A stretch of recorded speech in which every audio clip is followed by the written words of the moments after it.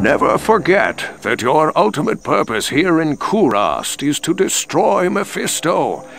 The ancient Horodrim imprisoned the Lord of Hatred inside the Guardian Tower that is located within the temple city of Travancore. Know this, friend. The only way to gain entry to Mephisto's prison is to destroy the artifact known as the Compelling Orb. Mephisto used this device to control the Zakarum priests and their followers. The orb can only be destroyed with an ancient flail imbued with the spirit of the one incorruptible priest. Soon after his imprisonment, Mephisto worked his evil corruption on the Zakarum priesthood. All were turned to his dark ways, save one, Khalim, the Khalim of the High Council. Mephisto directed the other council priests to slay and dismember Khalim, and then scatter his remains across the kingdom. The priest Sankakur succeeded Khalim as Khalim, eventually becoming the embodiment of Mephisto here on the mortal plane. The corrupted High Council fashioned an orb to control the rest of the Zakarum faithful, and used their powers to hide the lair of their master from mortals.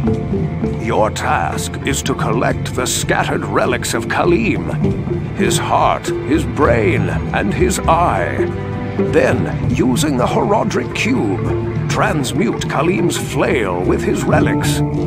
Once this is accomplished, you must destroy the Compelling Orb with Khalim's will to open the way into the corrupt sanctum of Mephisto.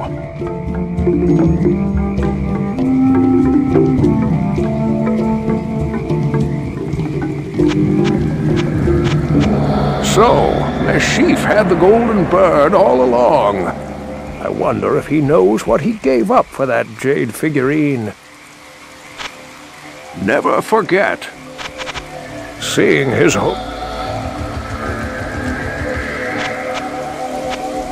Ormus remembers the tale of Kuile.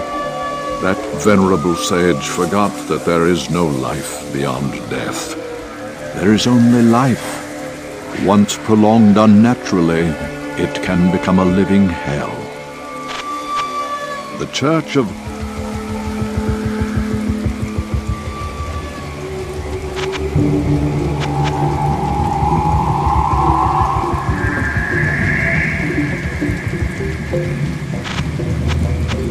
From the ashes of Kuile.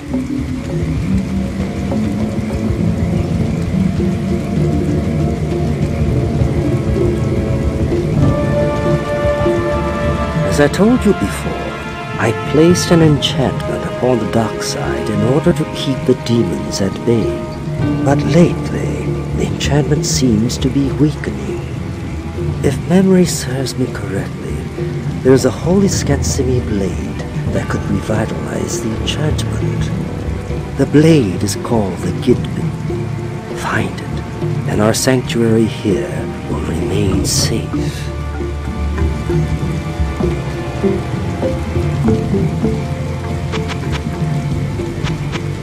As far as we know, the Gidbin is in the possession of the Children of Light. They do not wish it to fall into the hands of those who can restore its powers. You may not believe it, but Ormus is the one who can use the Gidbin to protect us.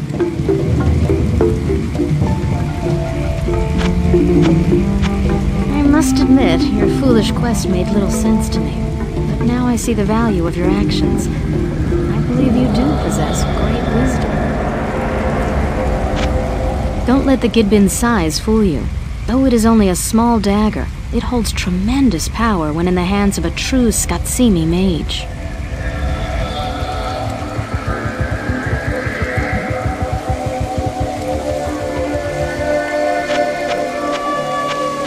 Immortality is definitely not for me.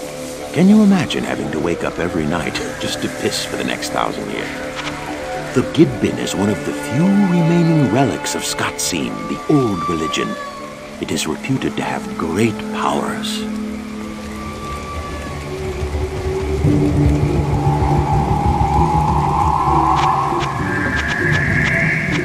Ormus remembers them. Ormus is familiar with the Gidbin, but how would a powerful Skatsimi artifact aid an unbeliever like you?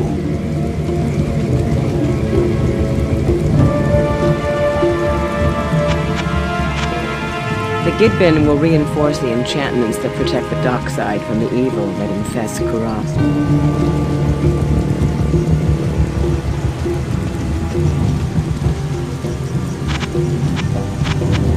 Have you not heard of the Gidbin? Well, allow me to reduce your ignorance on the subject. The Gidbin is an enchanted dagger, a religious artifact greatly valued by the old religion, Skatsin.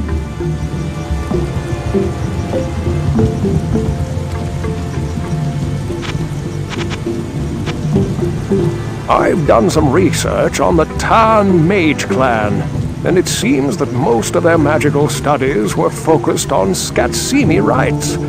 If anyone is qualified to use the powers of the Gidbin, it would be Ormus.